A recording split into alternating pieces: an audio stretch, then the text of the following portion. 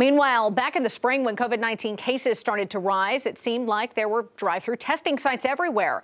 But now as our case count is getting higher, mass testing clinics aren't as common. 5 News reporter Catherine Gilker tells us where and how you can get tested in the River Valley. Most everywhere in the River Valley requires you to make an appointment before you can get tested for COVID-19. At River Valley Primary Care's 11 locations throughout the River Valley, they say making an appointment and getting tested can happen the same day most of the time. And they offer both the PCR and rapid test. No symptoms are required.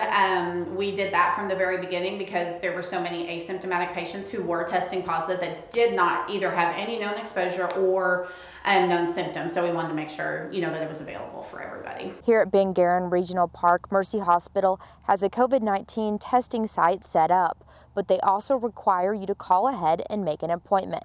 They are now testing here every day of the week. We had reserved Saturdays and Sundays just for our surgical pre-op testing, but because of the high demand in the recent weeks, we're scheduling patients even on the weekend. Chief Operating Officer for Mercy Clinics in Fort Smith Communities, Amy Four, says they know it can be difficult to get through to the hotline to schedule an appointment.